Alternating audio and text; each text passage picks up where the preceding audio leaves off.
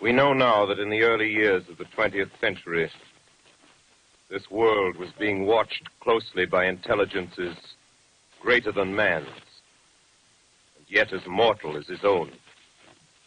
We know now that as human In beings 1938, busy themselves about their Orson Welles' radio broadcast of The War of the Worlds, a book written by H.G. Wells, shocked America. It tells the story of aliens invading the planet Earth. After the radio broadcast was over, the American people was in panic, thinking that they will be invaded by creatures from another world. Aliens with one intent, and that is to destroy the Earth.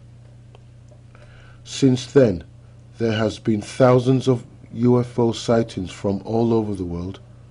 People have claimed that they have seen flying saucers, strange objects flying through the sky.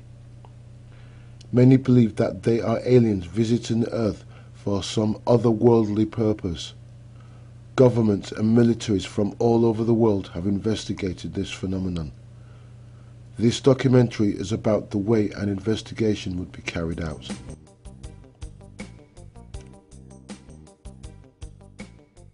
The first point with any investigation is obviously to collect as much information about the sighting as possible. So interview the witness and get all the details about the exact date and time of the incident, the location, and any description that you can get. And clearly, if there's a photo or a video, you need to get hold of that.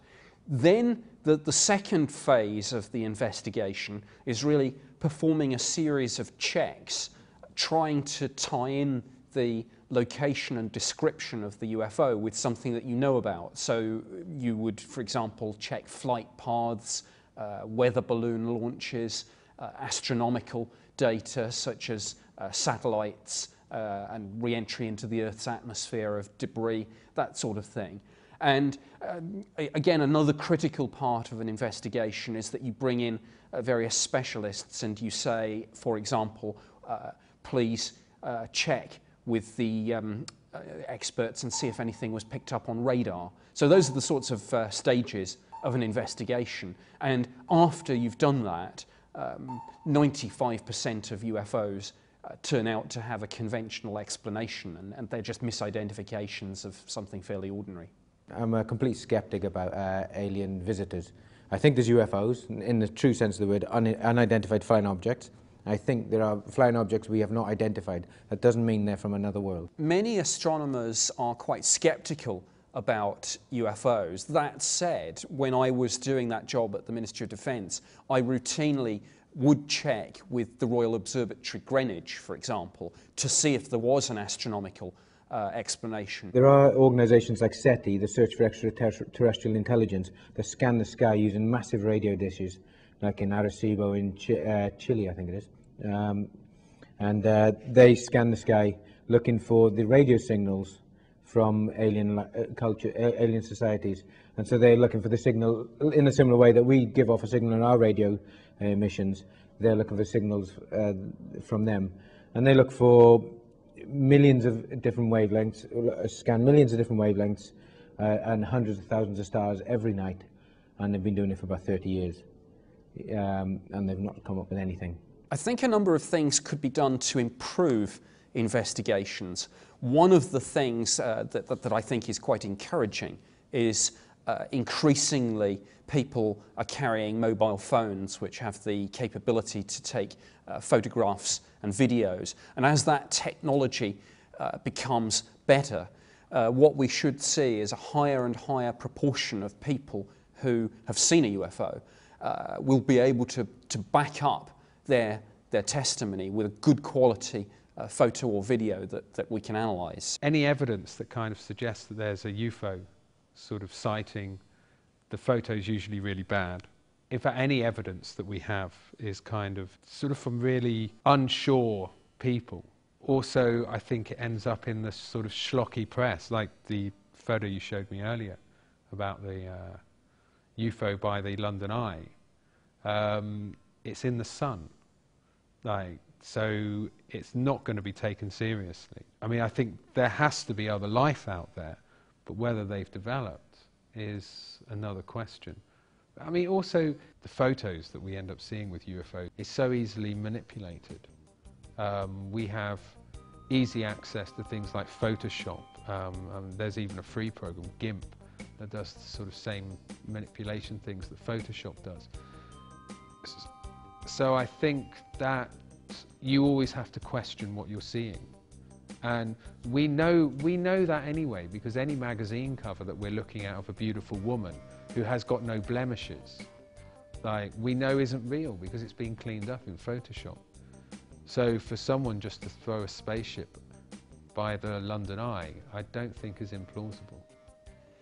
There are some UFO sightings where some sort of meteorological phenomenon actually turns out to be the solution. One of the popular ones, though not in the United Kingdom because it's very rare, is a particular kind of cloud called a lenticular cloud, which under some circumstances can look like a solid disc-shaped object. But generally speaking, meteorological explanations are quite unusual. The most popular things that are mistaken for something more exotic are actually aircraft lights and meteors, and indeed bright stars and planets in the night sky.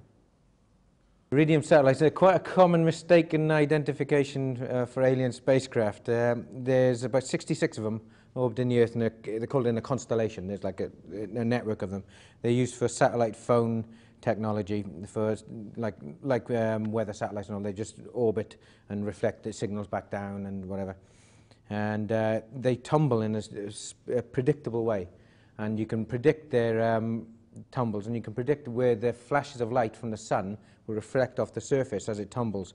So if you're on, say, in London, you can look up on a website called Heavens Above, which is a great website, and they will tell you what time and where to look in the sky, and you will see a flash in the sky, bright flash, like as bright as Venus sometimes.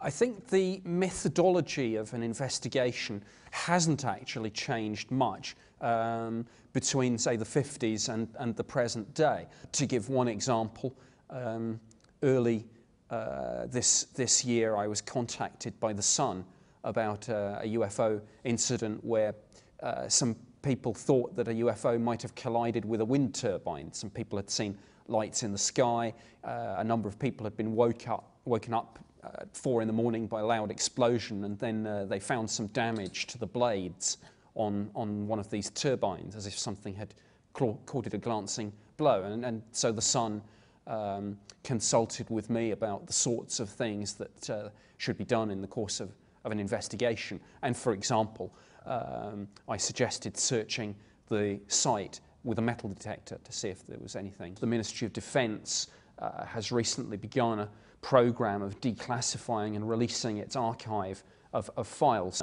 As for the 5% or so that defy explanation, I'm open-minded about the explanation. I don't actually know what these things are. I can't rule out, of course, some of the more exotic theories doing the rounds about these things, but the bottom line is I don't know.